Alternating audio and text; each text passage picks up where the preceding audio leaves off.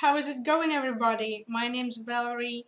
Welcome to the WordPress YouTube channel. In today's video, we are going to be taking a look at the advanced Google Maps Elementor widget by Stratum.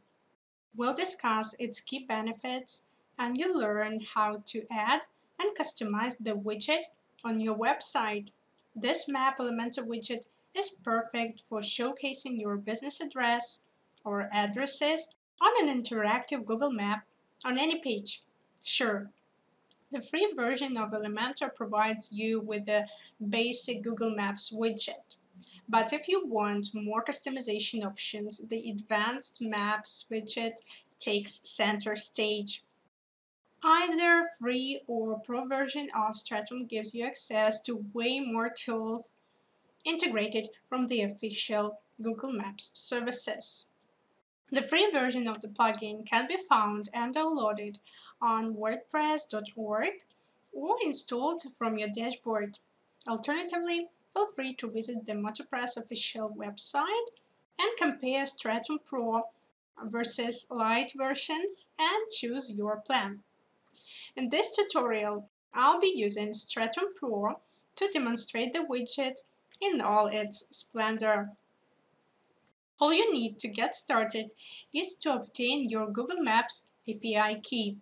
There is a useful guide on how to create, restrict, and use your API key for Google Maps platform. The relevant link to it will be in the description box down below. To use the API key associated with your project on your Elementor WordPress site, go to the WordPress dashboard.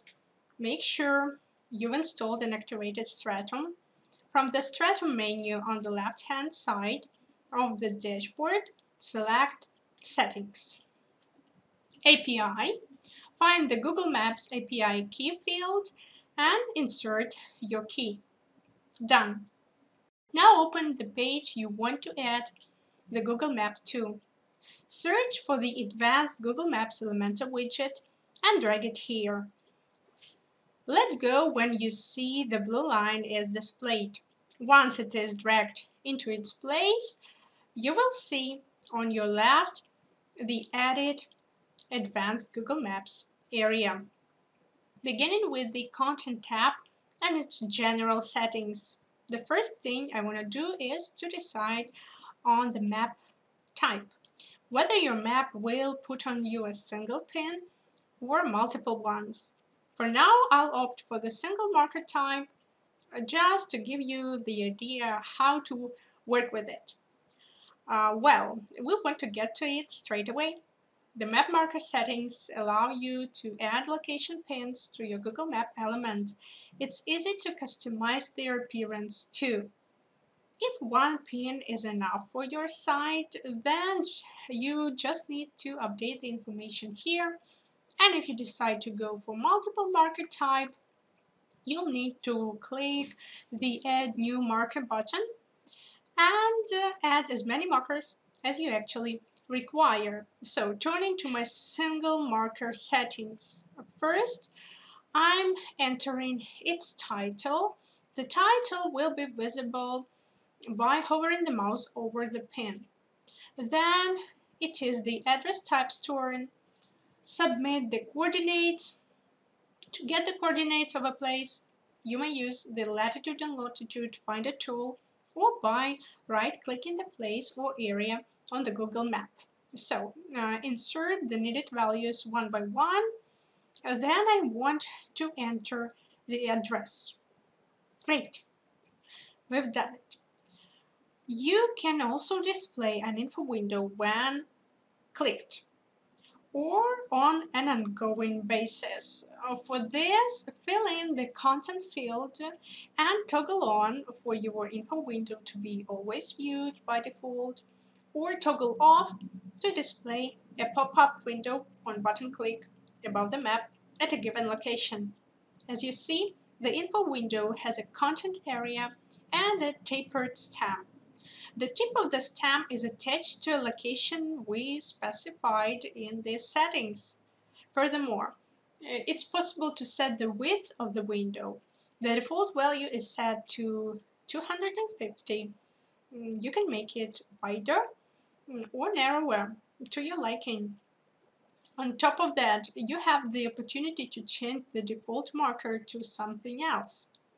This is handy if you want to display your company logo or some other icon on the map. So, open by default and custom icon features are available only for Pro version users. Now I suggest selecting the preferable way users will interact with your Google Map. When a user scrolls a page that contains a map, the scrolling action can unintentionally cause the map to zoom. This behavior can be controlled using the Prevent Zoom on Page Scroll option. This option allows the user to scroll the page normally without zooming or panning the map. Users can zoom the map only by clicking the zoom controls. They can also zoom and pan by using two-finger movements on the map for touchscreen devices. Otherwise, choose whether to enable zooming and panning or completely disable them. You can also set up a default zoom level. Google Maps has an integer zoom level, which is the resolution of the current view. Zoom levels are between 1, when the entire world can be seen on one map, and 22, center latitude and longitude. These parameters help all the location pins to be within sight of the users, especially if the objects are situated in different cities or even countries. For example, your markers can be within one city. That's why you'll need to determine the city's latitude and longitude, paste them here, and all of your pins will be right in the center of the map, in the most prominent position. I'll do the same. My object is situated on one of the London streets, so I put London's coordinates here. Let's move on to the map controls. There are 4 toggle switchers for on and off options under the map controls menu. Google Maps Street View feature gives you a street level view of an area, showing you much more detail than you can see from aerial views. Using Street View, you can get more customers through the door and significantly improve your user experience and make it easier for customers to find you. The bottom right, click Pegman, then drag Pegman to the area you want to explore. By turning the map type toggle on, you will allow users to choose between the physical map based on the terrain information and satellite views in the top left corner of the map. The zoom control displays plus and minus buttons for changing the zoom level of the map. The full screen control offers the option to open the map in full screen mode. Remember that the default behavior is that all the map interaction controls disappear if the map is viewed on small devices. Carrying on with map styles, you can use one of the theme sources to style your map. Map styling allows colors on the map to be changed and items to be hidden. Apart from a Google standard, you can opt for Snazzy. Snazzy is also a repository of different color schemes for Google Maps. Besides, with a professional version, you're free to apply CSS styles. Right now, let's head over to the Styles tab where you can configure the default map height. Using the advanced Elementor styling settings, it is easy to apply more motion effects, change background, adjust the spacing, and configure other common styling Elementor settings. That's pretty much it.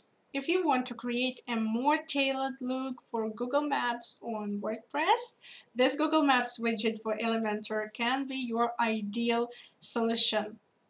Feel free to get the advanced Google Maps Elementor widget along with other awesome ones by downloading Stratum's free version or reach the beyond advanced level in design customization with Stratum Pro.